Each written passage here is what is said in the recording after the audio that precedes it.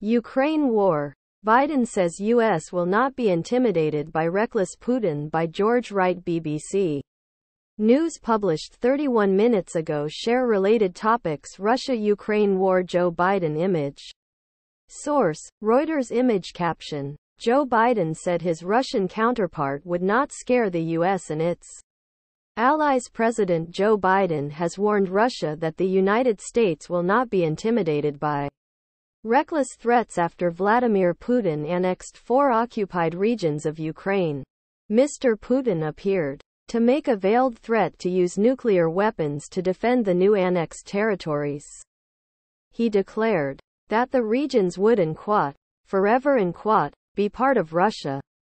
NATO Secretary General Jens Stoltenberg called the annexation the most serious escalation since the start of the war. In a speech, the Russian leader claimed citizens in Kherson, Zaporizhia, Luhansk and Donetsk had voted to be with their people, their motherland. He was referring to so-called referendums held in the regions in recent days, but Ukraine and Western governments have condemned the votes as a sham. But much of Mr. Putin's speech was used to rail at the West. He said the U.S. had created a precedent by using nuclear weapons against Japan at the end of World War II in an apparent threat. Mr. Putin last week said his country had various weapons of destruction and would use all the means available to us adding I'm not bluffing.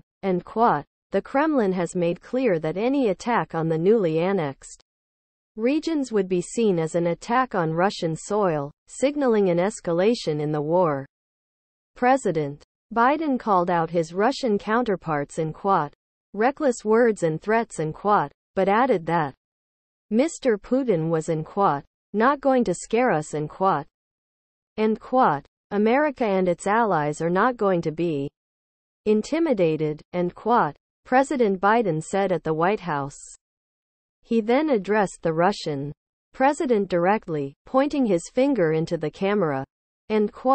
America's fully prepared, with our NATO allies, to defend every single inch of NATO territory, he said, in reference to the Western security bloc. Mr. Putin, don't misunderstand what I'm saying. Every inch. Shortly after, Mr. Biden's top national security official said while there was a chance of Moscow resorting to nuclear weapons, there did not appear to be an imminent threat.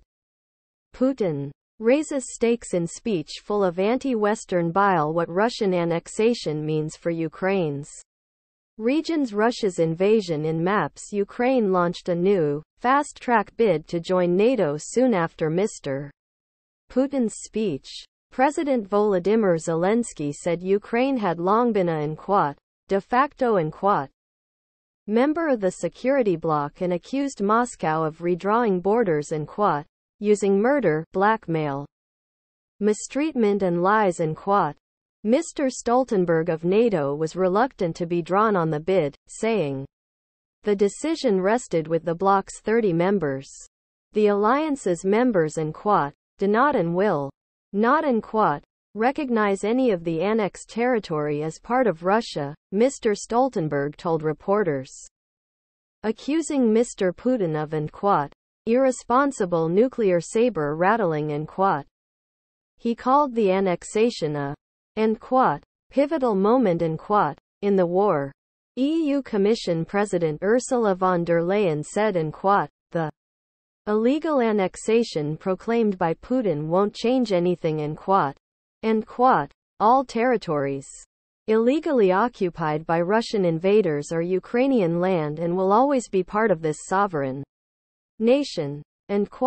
South Korea said it did not recognize the annexations, adding that Ukraine's sovereignty, territorial security and independence must be protected. As Mr. Putin spoke in Moscow, 750 kilometers, 466 miles, to the south, his forces were being surrounded by Ukrainian troops in Lyman, a strategically important town in the eastern province of Donetsk, one of 4 regions annexed by Russia. Ukraine's military has been keen to conceal the pace of its troops' advance in the area. But one video on social media appeared to show Kyiv's forces in the center of Yampil, just 16 kilometers, 9 miles, southeast of Lyman. And late on Friday night, Kyiv's defense ministry said it had taken the village of Drobisheva, 8 kilometers, 4 miles, northwest of Lyman. Elsewhere, in Zaporizhzhia, some 30 Ukrainians were killed in a Russian rocket strike on a civilian convoy.